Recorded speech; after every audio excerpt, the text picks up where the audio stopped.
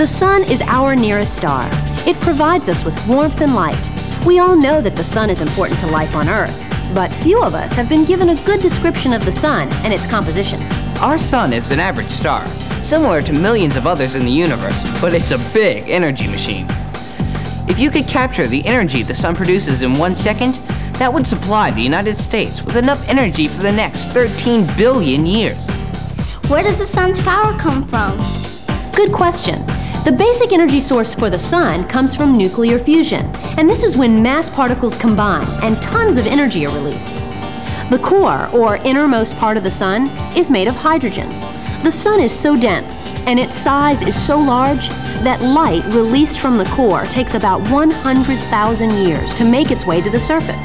If the sun were to stop producing energy today, it would take 100,000 years for significant effects to be felt at the Earth. Scientists think there is enough hydrogen on the sun to continue producing energy for another 7 billion years. For many centuries, little was known about the sun.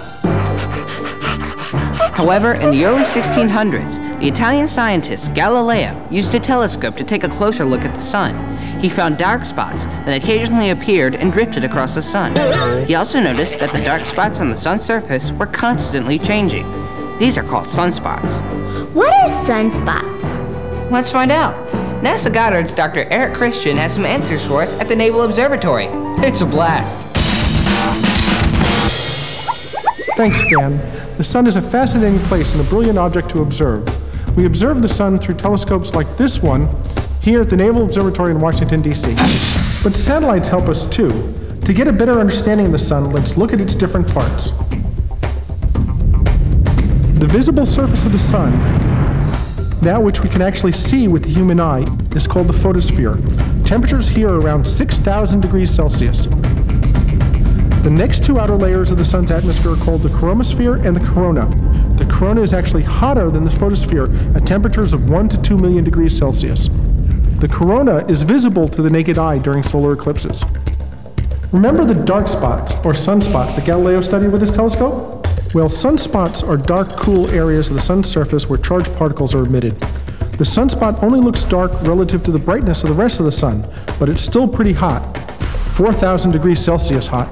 The average sunspot is about the same diameter of the Earth. Sunspots generate some of the most violent storms in the solar system. When a sunspot erupts, we call this a solar flare.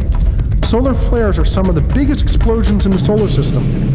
When a solar flare occurs, gas heat of more than tens of thousands of degrees and energy surpassing billions of atomic bombs is hurled out from the sun. Another type of explosion is the CME, or coronal mass ejection. These explosions can reach speeds of millions of kilometers per hour and can reach the Earth in just 3 days. Both solar flares and CMEs can be very disruptive to human activity on Earth and in space as these storms, we call them solar storms, travel to the Earth.